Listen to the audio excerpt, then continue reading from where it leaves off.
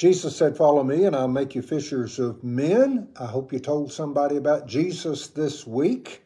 And I want to challenge you to invite at least one person to church this week. I hope you'll do that. Set that as a goal and see what unfolds as a result of that. Okay, anybody reading your Bible through? Are you on time with that? Or at least, did you read your Bible each day last week? How about that? Last week we would have been in 2 Samuel and Luke, and we would have come across the answers to these trivia questions. The first one is, what daughter of David's was raped?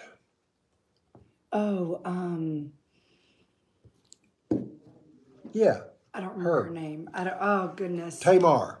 Yes, and then the brothers all Tamar. went and got Okay, revenge. so third, don't get ahead of me. Okay. The third question was, what did Absalom do to avenge the rape of his sister?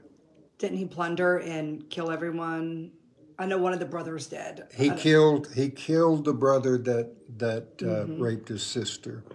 In the New Testament, Jesus teaches a parable that starts like this. A man had 2 sons. What is that parable about? Prodigal son. The prodigal son. Absolutely. Very good. And if we were to remind ourselves about what our purpose statement is, it is to see unbelieving people become committed followers of Jesus Christ. We just finished last week a study of the words of, or the teachings of the risen Jesus, what he taught after he rose from the dead, before he ascended to the Father. And the class decided they wanted to do a study in the book of Galatians. So we're going to start today in the book of Galatians, and we're going to start with a little background information.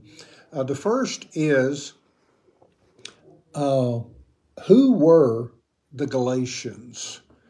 Well, the research I did showed that they were basically people that had descended from folks that came in from Gaul, G-A-U-L, which was basically Western Europe. And they were French, Belgium. Today, they would have been French, Belgium, Italian, Spanish, and so forth. But the Gauls came into that area, and the location, the geography, well, the main city in Galatia was what is today modern day Ankara. Ankara is, I'm trying to roll my R's a little bit. I've been studying Spanish. So Ankara is the capital of Turkey. So Galatia is located in what is today Turkey.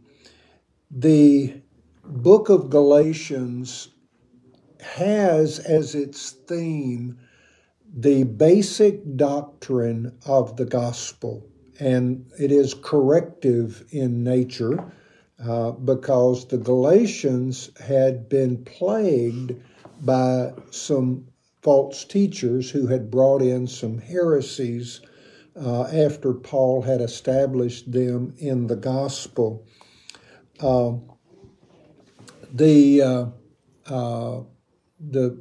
16th century monk in the Catholic Church, Augustinian monk, whose name was Martin Luther, came to faith as he was studying the book of Galatians. He had tried to find relief from his guilt in what the church had taught that we are saved by faith, but that faith is given as a result of our obedience, where we have been deemed to merit the grace. So it's not really grace if you earn it, you know. But that's what Martin Luther tried to do all those years as he was miserable, depressed, and just absolutely distraught, because he knew he was sinful, and he knew that God is holy, and he feared God. He feared Jesus, because he knew that since God is holy, and he certainly was not, that if he died in that condition, that he would be separated from God for his entire life. So we're gonna read not the first whole chapter, but we're going to read the first 10 verses. So somebody read verses 1 through 5 of Galatians chapter 1. Paul, an apostle, sent not from men nor by a man, but by Jesus Christ and God the Father, who raised him from the dead, and all the brothers and sisters with me, to the church of Galatia, grace and peace to you from God our Father and the Lord Jesus Christ, who gave himself for our sins to rescue us from the present evil age, according to the will of our God and Father, to whom be glory for ever and ever. Amen. All right, then somebody else read verses 6 through 10. What chapter? Chapter 1. Okay, cool. Galatians chapter 1. No other gospel. I am astonished that you are so quickly deserting the one who called you to live in the grace of Christ and are turning to a different gospel, which is really no gospel at all. Evidently, some people are throwing you into confusion and are trying to pervert the gospel of Christ. But even if we or an angel from heaven should preach a gospel other than the one we preach to you, let them be under God's curse. As we have already said, so now I say again, if anybody is preaching to you a gospel other than what you accepted, let them be under God's curse. Am I now trying to win the approval of human beings or of God? Or am I trying to please people? If I were still trying to please people, I would not be a servant of Christ. You said 10, right? That's it. Okay. Paul starts his letter by identifying himself at the very beginning. These things were written on scrolls, and you didn't know who was writing it until you had unrolled it all the way to the end where the signature would be. So Paul gets to the point up front as far as identifying who he is. And in chapters 1 and 2, Paul identifies himself, and then he also defends his apostleship, because there were others that had come in, wolves in sheep's clothing, that tried to tell them that, he's really nothing, and what he told you was wrong. So chapters 1 and 2 are a defense of his apostleship. Now the outline continues. Chapter 3 and 4, we begin to see the very heart of the gospel, where it establishes that salvation is by grace alone, in Christ, faith alone, in Christ alone. And then in chapters 5 and 6, we learn how a Christian is supposed to walk, how we're supposed to live out our faith. So we get started in verse 1 by saying that, hey, I'm Paul, and I'm coming to you as a person. I'm not appointed by any group of people. I'm not sent of my own volition, but I am coming to you because Jesus Christ himself is sending me. God the Father is sending me, the one who raised Jesus from the dead. Okay, what do we know about Paul's encounter with Jesus Christ? His own personal encounter with Jesus. It happened on the Damascus Road. On the Damascus Coming Road. back from stoning Stephen or having him stoned, It was shortly after that. And he was on his way. He had gone to the chief priests and the elders of the Jewish faith, and he had secured orders from them and authority to go to Damascus and to arrest anyone that he found to be, as they called it then, in the way, the believers in Jesus Christ. So on his way there, he was spewing vitriol toward Christians. He was imprisoning some and assisting in the death of others. He was a nasty kind of guy.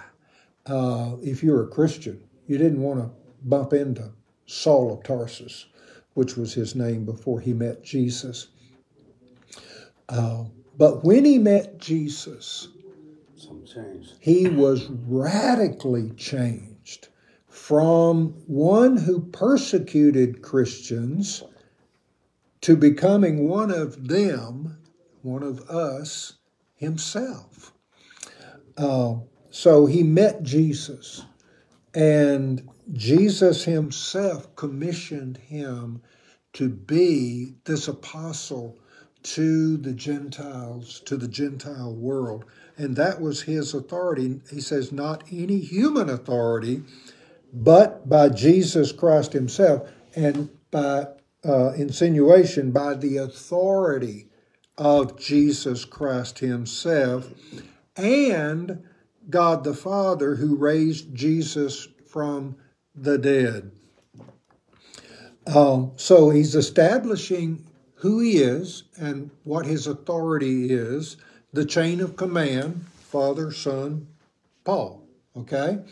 And he says he's being sent by all of the brothers and sisters that are joining him in sending this letter to the church or to the churches of Galatia. And then verse 3, may God the Father and our Lord Jesus Christ give you grace and peace. Paul has a way of always marrying those two words together, grace and peace. Okay, so what is grace? Forgiveness. Okay, forgiveness. Grace is receiving the merit, it's getting good things we don't deserve. Like Exactly. the blessings we don't deserve, like the blessings of Abraham. That we don't deserve. Right. Do we deserve to be forgiven? No. That's what grace is, that this forgiveness has been offered freely if we will just simply have faith in Jesus and receive the gift of forgiveness from God. So he says, may the Father and our Lord Jesus Christ give you grace and peace. That's once we receive the grace and we are satisfied in ourselves that we know that we've been forgiven, that's where the peace comes from, is knowing that we have been justified, that we've been forgiven, that we are no longer under a sentence of eternal damnation because we've been forgiven. That brings great peace. All right, so verse 4, then he begins to establish the doctrine of this book. He says, Jesus gave his life for our sins. And he repeats this, this theme throughout all of his writings. Excuse me. Okay. Well, that didn't help. All right. So, but he says, Jesus gave his life for our sins. He died on the cross. He says over in Ephesians chapter 1, verse 7, that God is so full or rich in kindness and grace that he paid for our freedom. He wanted us. So, we don't generally pay for stuff we don't want. We go into a store and we exchange money for something that we want. Where do we get money? We exchange a part of ourselves, our time, our effort, our intellectual capital, our muscle or whatever. We exchange that in return for money, right? Mm-hmm. So when we spend our money, we're giving some of us for something that we want. Mm-hmm. So it says that he is so rich in grace and mercy. I've lost it there for a second. He is so rich in mercy and grace that he purchased our freedom. He purchased our freedom. He gave of himself for something he wanted. What did he pay for our freedom? Everything. The life of his son. The blood of Jesus. And it says that in Ephesians 1:7, that he paid for our freedom with the blood of his son. Oh, my word. What greater price could be paid? There isn't one. And then it says, and he forgave our sins. So he gave his life for our sins. So the Father paid the price for our forgiveness with the blood of his Son. And just as God our Father planned. You see, there's a song that kind of grates on me when it's sung because it's not true. They searched all over heaven, to find a Savior. No, they didn't. The plan of salvation was established before there ever was a world. Right. Before creation. Yeah. Before creation, before the foundation of the earth. In the mind of God, Jesus was slain for our sins. So when God created Adam, he knew that Adam was going to sin. And he knew that Eve was going to sin. And he knew that even though they only had one rule to keep, they couldn't keep the one rule. And that there would be sin and there would be a need for forgiveness and a plan for that forgiveness. He even said, thorns and thistles thou shalt bring forth for your sake. And people think that, well, he's going to make a rocky road or whatever, but it's talking about Jesus. Thorns and thistles. Yeah. Thou shalt bring forth. And that means I'm going to make a way out. So just as God our Father planned, just as he planned, it was this whole thing was a part of the plan. We shouldn't blame the Romans or the Jews for crucifying Jesus because that was part of the plan. Jesus orchestrated all of that to make it happen on that very day to fulfill prophecy. So, Jesus gave his life for our sins just as the Father planned in order, and this is the result, in order to rescue us from this evil world in which we live. Aren't you glad that we are being rescued? This place is a terrible place. This is not our home. If you're a Christian, this world is not our home. We have a home with Christ forever in glory. And we are being rescued from this world in which we live. Verse 5, all glory to God forever and ever. Paul was saying this, and then he just broke into some praise, thinking about how we are being rescued from this world. And you think it is bad today. It was as bad or worse then when this was being written. Very little justice. So,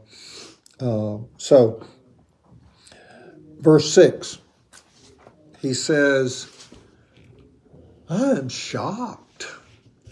You don't want your preacher looking at you and saying, I am shocked that you're so soon turning away from God. No, you wouldn't want your leader to look at you and say that, would you? But they had people coming in saying that, yeah, Paul was okay, but he didn't tell you all of the truth. Let me tell you about the rest of the story. And then they would be bringing in things that weren't true. For instance, in 600 A.D., Muhammad said, oh, the Bible is so corrupt, you can't believe what the Bible says. Let me tell you what to believe. And that's where Islam was birthed. Then in 1830, a guy named Joseph Smith said, well, you know, the Bible is true, but let me explain it better to you. That God was once a man, but through this process, he became God. Jesus was born a man, but through this process became God. So you can submit yourself to this same process and you can become God. And there are many other gods out there. And Jesus was the spirit son of the Father, and the devil is his brother, okay? So I was on a flight from Atlanta to Salt Lake City one time, and I got the privilege of sitting next to a Mormon missionary. And is that what their belief system is? Yeah. Wow. They don't want to tell you that, but that's what it is. And this guy was trying to tell me that I needed to believe that this Book of Mormon was gospel also. It was scripture also. And I used the terms here that are spoken of, verse 8. Let God's curse fall on anyone, including us, or even an angel from heaven that preaches a different kind of gospel than the one we preach to you. I say again, what we have said before, if anyone preaches any other gospel than the one that you welcomed from me, let that person be accursed. I met one of them guys, and he had like 9 wives. I was like, wow. So yeah. There's jealousy and dissension and division, and I'm like, golly. So they were being taught things other than what the Bible teaches. And for them, the only Bible they had was the Old Testament, which is clearly Scripture and from God. So he says, I'm shocked that you've turned away from God who called you to himself in loving mercy of Christ. What is, we discussed what grace is. Grace is receiving something that you don't deserve. What is mercy? Not receiving the punishment we deserve. Mercy is not getting what we do deserve. Okay? So when we receive forgiveness, we no longer are under the curse of the sins we've committed, and we're no longer going to have to pay the penalty for our own sins. That's mercy. So he says, I'm shocked that you're turning away so soon from God who called you to himself through the loving mercy of Christ. And you're following a different way that pretends to be the good news. There are a lot of pretenders out there, a lot of systems pretending to be the way, when the Bible is very clear about the way. We don't earn grace, as some systems teach. We don't deserve it, and we're given grace even when we don't deserve it. And with that comes mercy, not getting what we do deserve. So you're following a different way that pretends to be the good news, but it is not the good news at all, and there will be people that will miss it. They'll miss heaven because they've been misled. You're being fooled by those who deliberately twist the truth concerning Christ. Most of the teachers of these cults, false religions, they are intentional. They deliberately twist the truth concerning Christ, saying, "Oh, he didn't really die on that cross. He just kind of swooned. He passed out, and they thought he was dead, and they put him in the tomb, and then in that cool tomb he revived. He didn't rise from the dead." Well, that kind of junk's out there. Okay, but we know that the Romans, masters of murder, knew how to kill people, and they knew when they were dead. So, but there are still people that twist the truth concerning Christ. Verse 8, let God's curse fall on anyone. And he says, even me, or even an angel from heaven, if they preach a different kind of gospel than the one that we preached to you. He's saying that the truth that he taught was truth, and it was perfect truth. But there are folks out there that misrepresent the truth and will deliberately twist it. So he says, if anybody does that, let them be accursed. I say it again. So for emphasis, he goes back and he says, listen, did you get that? Let me just make it clear. I'm going to say it one more time. If anybody preaches any other gospel than the one that you welcomed, let that person be cursed. Wow. That's awful. Mm-hmm. To be cursed. We better be careful that we know the word, right? And what I like about this is Paul was cool with his imprisonment, and if they were going to take him out, he was like, I'm good with that. He said, if I be with you, that's one thing. If I die, that's another. But basically everything he had given, he got back, and he was still cool. He was like, I'm in chains. Mm-hmm. I'm writing to you from chains, and I'm good. He said, I'm good with it. He understood that what he gave, he was going to get. Wasn't no big deal as long as the gospel was preached. And that was his whole point, his whole purpose was to get the gospel out so people would hear the gospel and come to saving faith.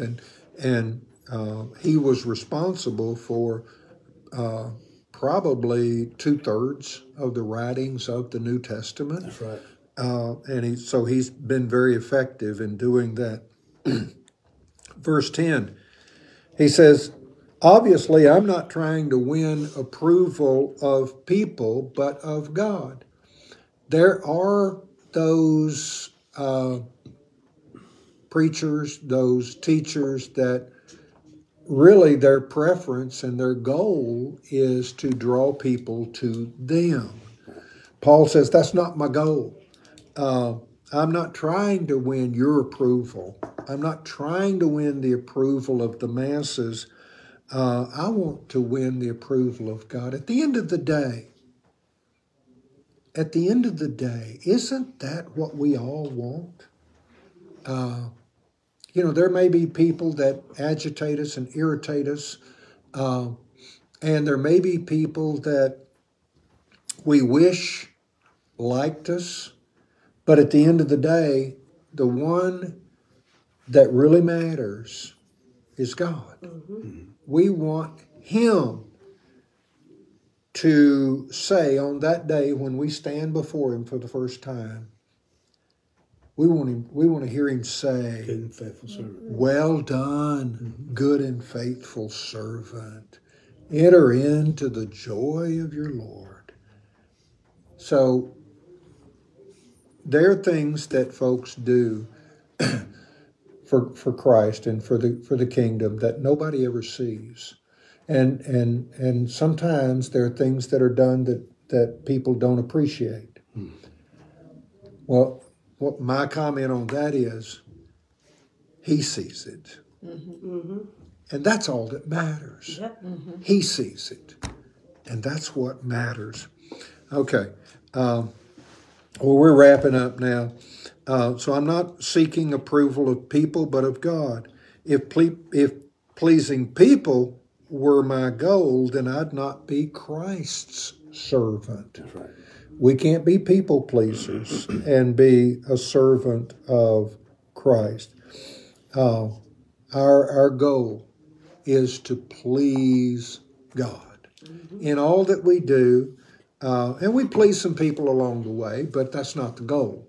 The goal is to please God. I hope that we'll think about that this week and remember that is our focus.